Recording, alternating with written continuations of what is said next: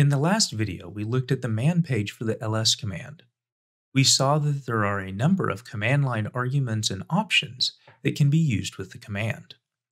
In this video, we are going to look at how to use them in more detail. As a quick reminder, let's look at the man page for the ls command again.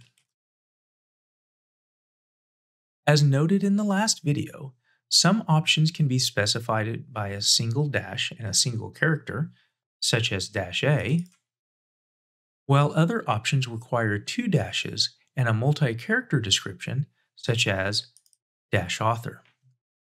If an option provides the ability to use either one, you are free to use the format you prefer. Also, you are free to mix and match formats as long as you follow a few rules.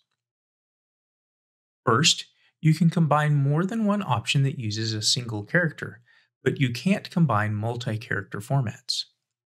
For example, let's consider the -a and -l options.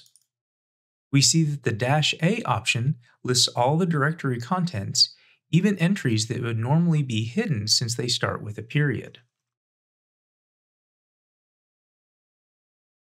The -l option lists the contents in a long format that shows additional information beyond just the file name. If we use the short single character format, we can write the command like this.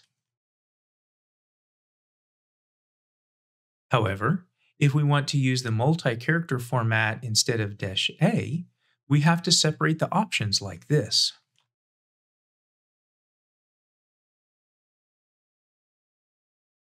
Notice the output is the same.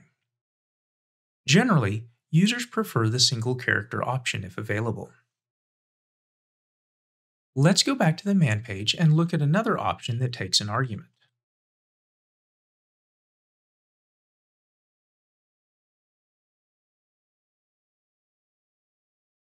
The -i option allows you to specify a pattern indicating entries to ignore and not list. Let's see this in action using the two formats. Let's ignore all the entries that start with the word file using the pattern file*.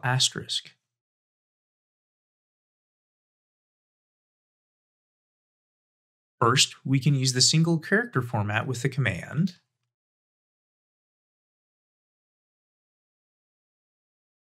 Notice the directories and files that start with the string file are not listed. You have to be careful when combining single character formats and using option arguments, as you can easily encounter problems. Also, if you are using special characters like the asterisk, you must put the ignore pattern in quotes.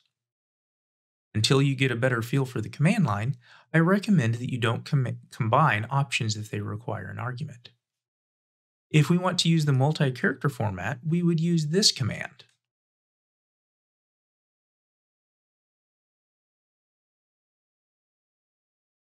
The output of the commands are the same. All we did was use a different format.